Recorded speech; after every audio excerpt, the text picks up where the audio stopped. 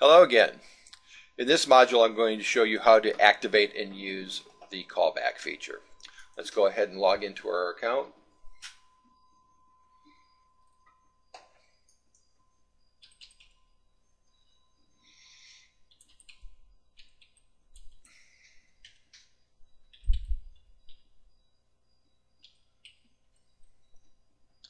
I'll log into the GiConnect side of the account.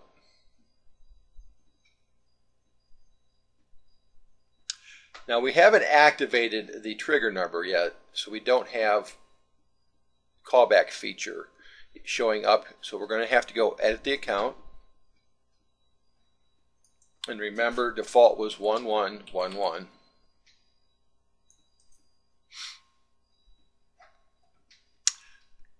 Want to go here to trigger.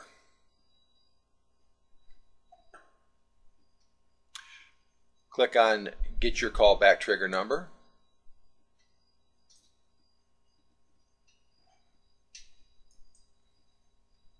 I'm going to change the text size so it shows better. There we go. Okay. This information is already filled out. You can't do anything here. You can select the U.S. area code you want to use. At this time, I would stay with the default of 661. That area code seems to have the most available numbers at this time. You want to enter your callback number that you're going to be using. In this case, we're going to use the same account number that we set up on the phone. Now you can change this callback number later. I'll show you how to do that. Click New Trigger, and it may take a few moments. Now you see we have our trigger number. Triggers 1-661-352-3228. Now that we have our trigger, I'll show you there's a couple of ways to use the callback feature. But first, let me tell you why to use the callback. The GiConnect callback service is a reliable and it's easy to use phone service that offers economical U.S. rates to people living overseas. It allows the opportunity to enjoy the cost savings created by the highly competitive U.S. long-distance industry. By accessing a U.S. dial code and placing the calls as if they were made in the U.S., individuals can save up to 70% on international calls. The callback service is approved by the FCC, and it offers competitive rates by avoiding the expense of dialing through the local telephone monopoly. Two ways to go ahead and use the callback feature. One would be from the website. Click Use Callback.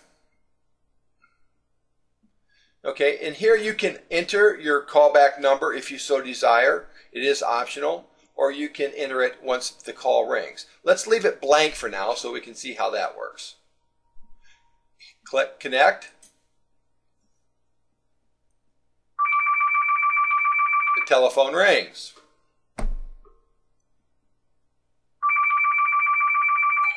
Hello.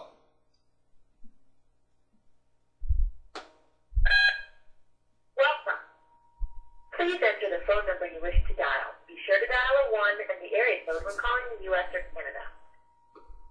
We'll enter the phone number. Please hold while we connect you.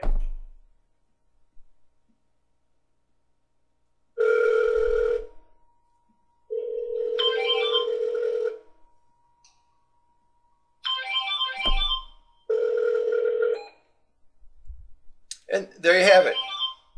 It's that simple.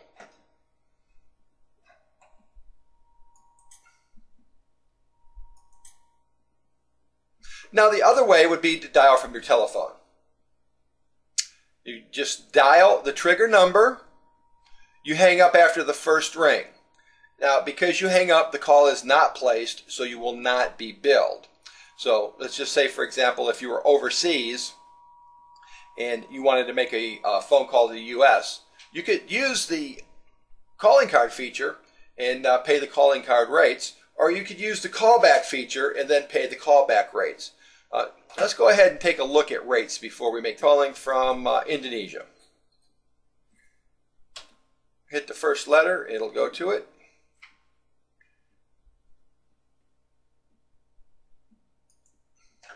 and we're calling the United States.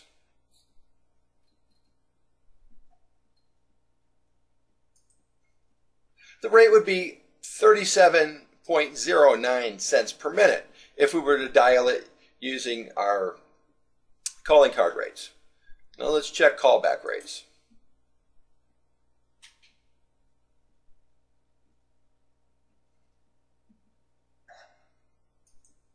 Now the call would actually be placed from the United States using the callback. And of course we're calling the United States, so US to US.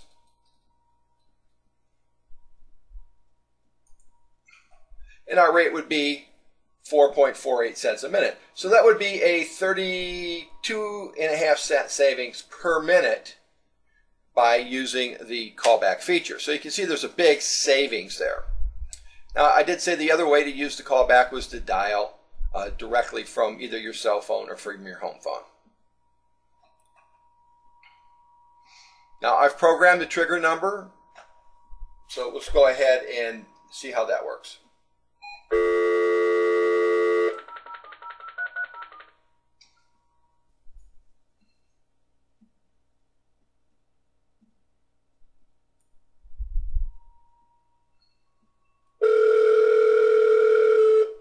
Okay, now the call wasn't placed, so I'm not charged for that call.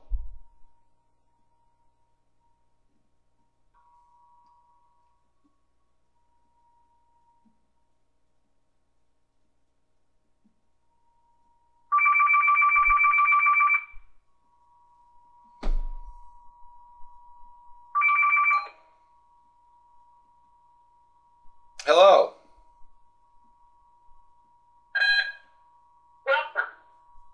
Please enter the phone number you wish to dial. Be sure to dial a 1 and the area code when calling the U.S. or Canada.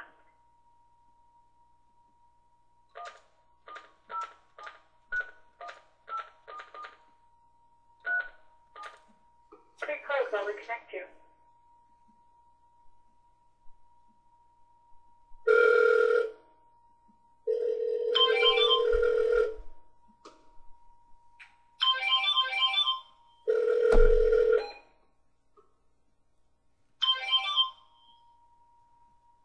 Okay, those are the two ways to use the callback feature.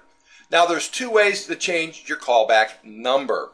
The first way to change your callback number would be from the website. Go to Edit Account, enter your 4-digit PIN code. Remember, default is 1111. Hopefully by now you've changed your PIN code. Click on callback number. And you can enter your new callback number. I'm not going to make any changes, so we'll just save it. Now the other way to change it would be from the menu inside your GiConnect phone call by calling the access number.